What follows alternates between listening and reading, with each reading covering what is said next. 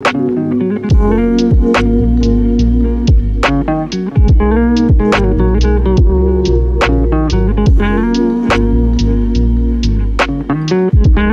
YouTube fam, welcome back to my channel. If you're new here, my name's Tina and I make videos on lifestyle, home, and DIY projects every single week. For today's video, I thought it'd be fun to try out some new DIY techniques that I have never tried before. I'm going to be trying eco printing as well as dyeing with natural items with things that you can find in your kitchen, which I thought would be perfect to tie in with today's video sponsor, EveryPlate. I've worked with them in the past and I'm really excited to cook up another yummy meal with them just so that we could take some of those items and then use them for a DIY project, and I can't wait to see how it turns out. I feel like this month I've really been trying to branch out and just learn new mediums, so I hope that you guys have fun with me on this little journey of eco printing and natural dyeing. And without further ado, let's jump into the first project. Hello from VoiceOver Tina. For our first project, we're gonna try some floral imprinting, so I'm using a canvas pouch, but of course you can use any type of fabric item you'd like. Then I'm taking some leftover flowers that I have from an arrangement and I'm going to take the most vibrant ones for this project. To start, I'm just taking one little flower and I'm going to lay it onto my fabric facing the flower down. Then I'm cutting any of the stem off that is sticking out and I'm just going to tape it down with some masking tape.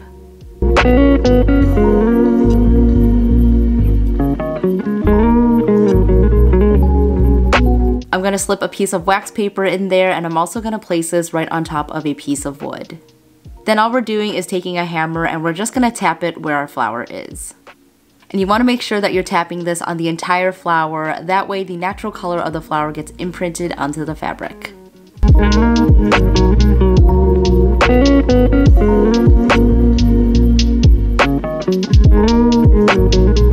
After you tap your entire flower, you can go ahead and flip it again and remove your tape and you will reveal our first little flower imprint. I just think this looks so cute, and as you can see, the color differs a bit from what you see on the actual flower, so each one is going to be a little bit different. I wish I had more color flowers, but this bouquet mainly had pinks and purples, so that's just what I went with for this design. So I'm basically just going to repeat this process and build my design out, and after you get it down, you can take multiple flowers at a time and tap the flowers as you go. I basically just put the flowers wherever, and I wasn't following too much of a pattern to make it look organic. This is a great way to repurpose any bouquets that you have before they start wilting, and I've also seen this technique done with leaves, so you can definitely experiment with any plants that you have around.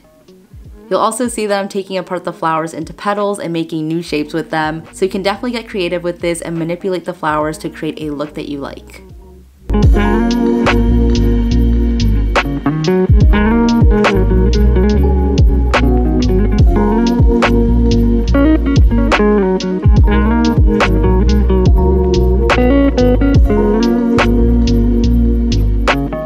With a paintbrush and some fabric paint, I'm going to do a little calligraphy and put the word create on this. If you plan on doing this with an item that needs regular washing, I would definitely recommend that you mordant it so that the colors will last longer, but since this is a pencil case that doesn't need regular washing, I skipped that extra step.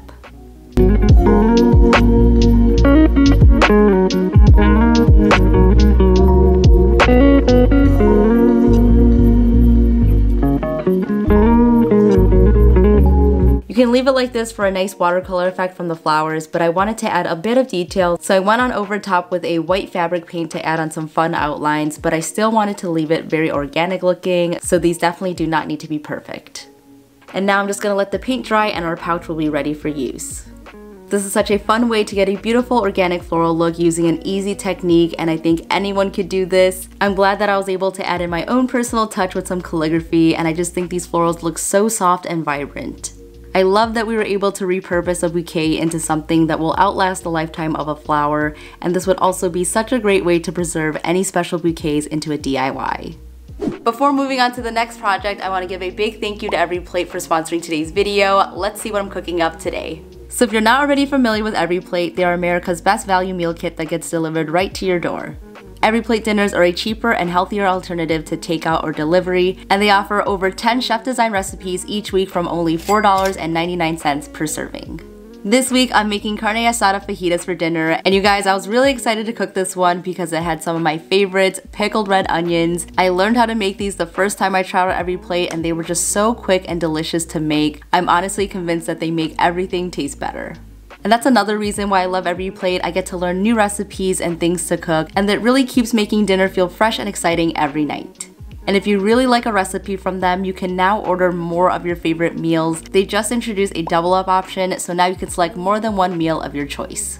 And as you guys know, I do work during the day and I do YouTube at night, so I really don't have much time to spare. So Every Plate is great because the recipes come together in about 30 minutes, which is honestly faster than going to the grocery store, which means you can spend more time cooking and enjoying dinner with your family or significant other and less time shopping and meal planning. You get all the ingredients that you need for each recipe and everything is already pre-measured, so you save food from going to waste.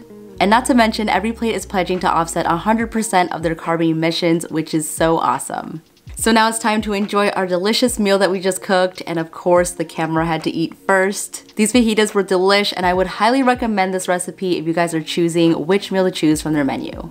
That meal was seriously so delicious, and if you guys are interested in trying out Every Plate for yourself, make sure that you check out the link in my description box down below. You can use my special discount code below and you will get 3 weeks of meals for only $1.99 per meal, which is just amazing. And you'll actually get an additional 20% off for 2 weeks after that, so make sure that you check out the link below. So now that we have some extra food scraps from that meal, I'm gonna go ahead and take those and work on the next project. For this next project, we're gonna be creating some natural dyes, so I took the onion skin from my Every Plate meals this week and I saved them and then I just washed them off. So I went ahead and added them to a pan and I just filled it up with water to boil to create our natural dye. I'm gonna let that sit for about 2 hours, and I only have one pot, so that's why I'm using a pan here, but this would be much better with a pot so you don't continuously have to add water to it. So while that's boiling, I'm gonna create a fixative to boil our items in, and you'll need a 16:1 ratio of water to salt. I added in 8 cups of water and a half cup of salt, and I just let that boil. For this project, I will be dyeing some 3mm macrame cord, so I measured out 20 feet of it to have an ample amount. I also tried to dye this canvas tote bag, which was kind of a fail, but I will get to that later on in the video.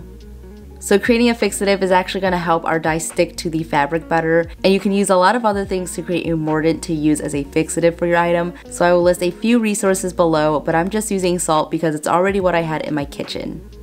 And I'm going to let that sit for about an hour before removing it. So after a couple of hours of cooking our onion skins down, we're left with this rich orangey brown color, and since I only used 3 onions, I wanted it to be concentrated, so I really boiled it down quite a bit.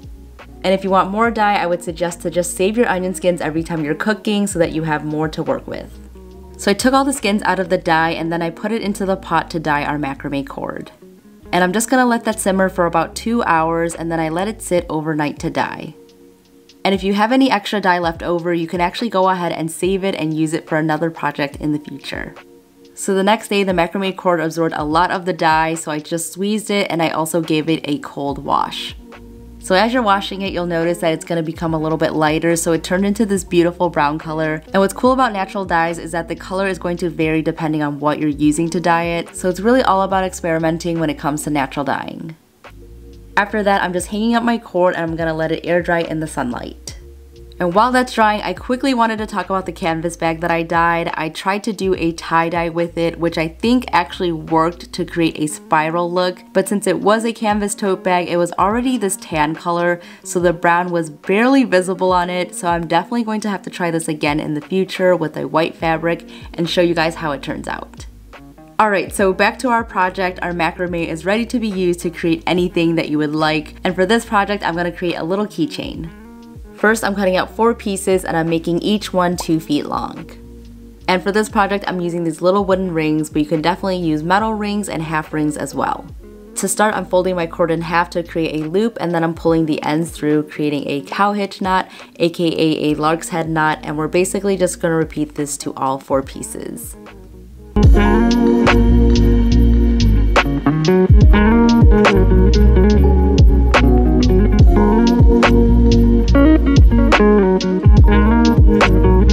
So now we have 8 cords to work with, and this piece is super simple because we are basically just going to be doing square knots for the whole thing. So working with the 4 cords on the left side, I'm going to go ahead and take the outermost cords and make a number 4 with our right cord.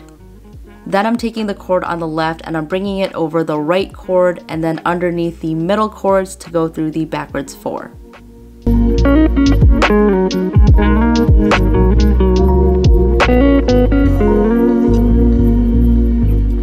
Then you just want to take both cords and pull them up to create the first half of our square knot. I'm going to repeat that again by creating the 4 and looping it through to complete our square knot on this side.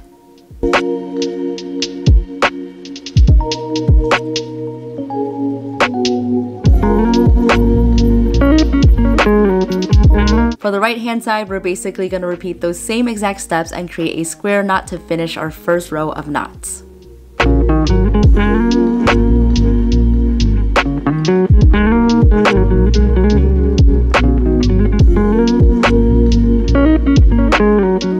For the second row, we're going to go ahead and take the 4 middle cords and create another square knot, and this is going to give us a nice V shape.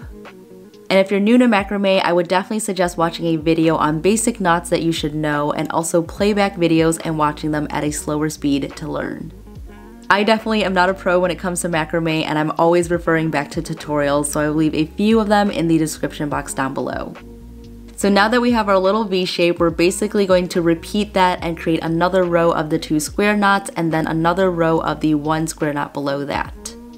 And like I mentioned, this is the main knot that we're doing for this entire piece, but creating these alternating rows is what really gives us a beautiful pattern in the end.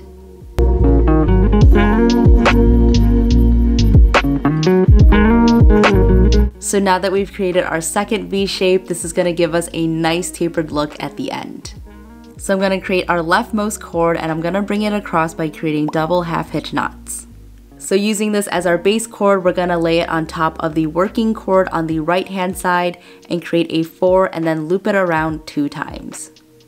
So for this step, you're basically just wrapping around this main cord to create this fringe at the bottom. And I'm repeating that across until we reach the middle, and then I'm going to repeat that on the right side coming in to the center. Once we get to the middle, we're going to go ahead and take the left cord as our working cord and do another half hitch knot here. So this row is complete and we can go ahead and work on our last row and basically repeat these same exact steps.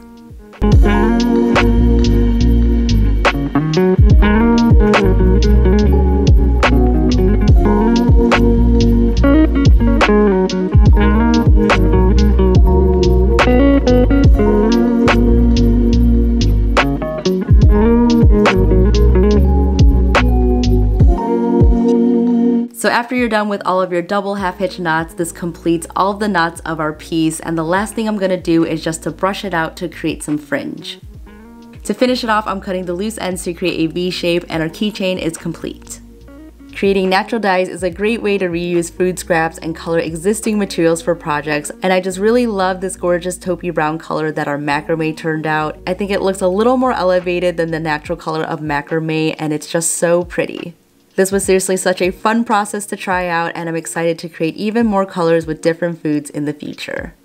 So those are all the projects from today's video. I'm curious to hear if you guys have tried any of those techniques out. I'm definitely still a newbie to this, so I'm really just dipping my toes in. So I'm really excited to try out these techniques on other projects, and if you guys have any other suggestions of things that I can do with natural dyeing, please let me know in the comments. I'd be interested to hearing them. And again, thank you to EveryPlate for sponsoring today's video and also allowing me to cook a delicious meal. If you guys are interested in checking them out, make sure that you click on my link so that you can get 3 weeks of meals for only $1.99 each, which is awesome, as well as an additional 20% off of 2 weeks after that. So I will have all that info down below. If you like this video, don't forget to give it a big thumbs up and subscribe down below for new videos every single week. If you haven't already, make sure that you follow me on Instagram. I post on there every single day, and tag me on there if you recreate any of the projects from today's video. I'll put a few of your recreations on the screen here. You guys are seriously so amazing, and I'm really proud of this community that we've built. So thank you so much for sharing your projects with me. Thank you guys all so much for tuning into today's video and supporting my channel. Stay inspired, and I'll see you in the next one. Bye!